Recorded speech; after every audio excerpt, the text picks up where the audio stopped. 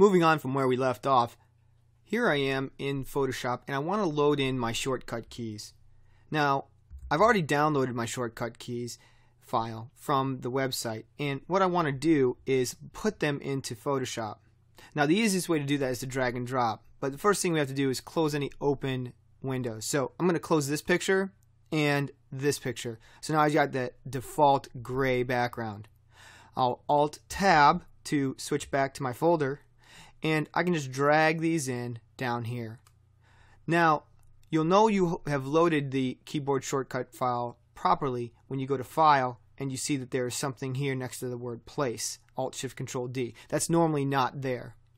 Now that we have the shortcut keys the same, we're ready to mess with some of the other settings for Photoshop in the next video.